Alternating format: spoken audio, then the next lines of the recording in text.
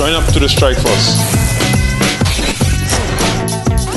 Well, mate, we came up against a pretty good side tonight. They're 3 for 3, but 170 on that deck. We was pretty confident chasing. Yeah, it was a pretty good deck. So look, it was a disappointing day, to be honest. 170 is probably a little bit more than what we wanted to chase, but we were pretty confident when we came into the rooms that we were going to be able to chase it. So losing 1 wicket in the first 6 was obviously a bit disappointing, but then lost a couple of quick runs after that, and we never really got back into it.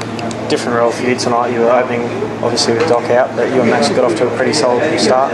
Yeah, it was good to get back up the top and open, knowing that there was 20 overs and 6 overs there with the fielding restriction. So disappointing to get out in the I think it was the 4th over. So yeah, look, it was disappointing, but there's a lot of positives to take out of the game as well. And there's 27,000 people here, so we're wrapped that Adelaide's getting behind the Adelaide Strikers.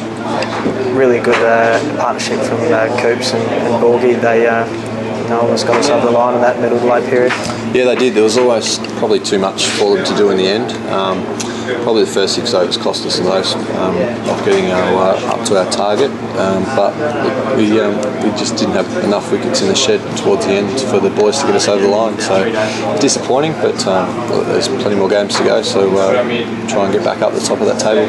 Next one in Brisbane in the 3rd, so New Year's break, and then after Brisbane. So obviously look forward to it and get a win. Yeah, absolutely. Gabba's a good place to play cricket, and the crowd there will be out in force as well. So we're really looking forward to it. The concept's really taking off, so looking forward to getting up there and getting back on the winners board. I think if we can go 2-2 into another home game, I think we'll be fine. Thanks and good luck, mate. Cheers.